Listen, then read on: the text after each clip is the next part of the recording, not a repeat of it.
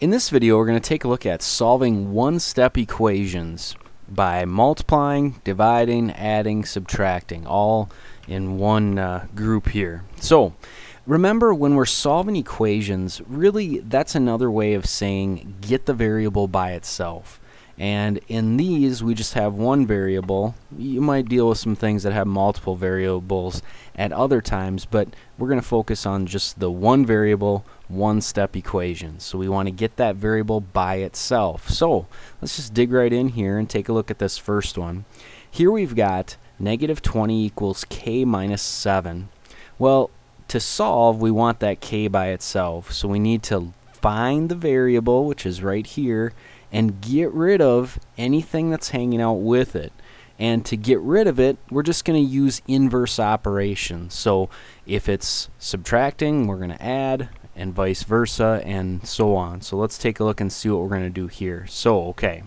So minus 7, well, what's the opposite of subtracting 7? Well, that would be adding 7.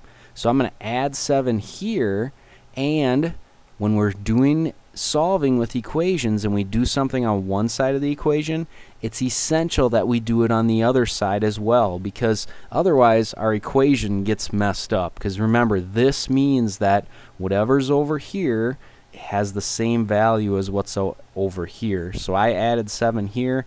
I need to do the same thing on this side as well. That maintains my equality. You can think of it like a teeter-totter or a balance scale. If you add a weight to one side, you have to add it on the other side to keep it in balance. So that's all we're doing. Alright, so then we simplify. Negative 20 plus 7, so we're 20 in the hole, we're adding 7, gets us to negative 13. And what's left over here? This stuff's gone, and we're just left with k. So k equals negative 13. It's kind of standard to write the variable first, so I'm just going to rewrite it that way. If you left it like this, that would probably be okay as well. Alright, so let's take a look at this next one here. We have, again, there's our variable. Let's see what's hanging out with it. So we focus over here. The 5 we're not concerned about right now. We've got a plus 10. Well, what's the opposite of plus 10?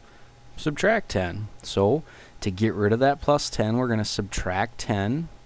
We do it on this side. We have to do it on the other side as well. So we're going to subtract 10 over here. Then 5 minus 10 gives us negative 5 equals, and what's left here? Well, there's an s, like so. Then, again, I'll flip it around, and we have s equals negative 5. Now, here's an important thing as well. Don't forget that when we solve an equation and we end up here, we should be able to take that number, whatever we get, whether in this case negative 13 or negative 5, plug it back into our equation and it should work. So let's just try that in this one. So negative 5 plus 10 would be 5. Oh, perfect. It works. You can always check. There's not a good excuse for leaving a wrong answer here, because you should be able to see, hey, that works. Okay? Alright, let's go down to this next one over here. And for this one, we find our variable again. There it is. What's hanging out with it? Again, we're not concerned about this right now. Focus right here. So we have d divided by negative 4. Well, what's the opposite of dividing by negative 4? Multiplying. And we're going to multiply by negative 4. So we're going to multiply by that same thing, because then those cancel out. We did that on this side, so we have to do the same thing on the other side over here. So then we go ahead and this is going to cancel out. We're left with d, and then equals negative 22 times negative 4 is going to give us positive. Negative times a negative is positive 88, like so. Again, you could plug it back in, make sure that it works. Alright, then we go to this one right here, and for this one we're going to, let's see, here's our variable. What's hanging out with it? Remember, it means multiplication if they're written together like this. It's 9 times m. So to get, what's the opposite of multiplication?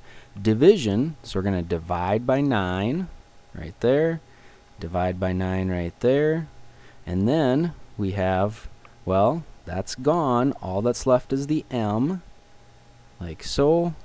And then negative 108 divided by 9 would be, well, we got a negative divided by a positive, so that would be negative 12. Okay, again, we could plug it back in, make sure that it works, and we would find that indeed it does work. So, solving one-step equations. First of all, we have to remember when we're asked to solve, really what it's saying is to get the variable by itself. So we do that using inverse operations.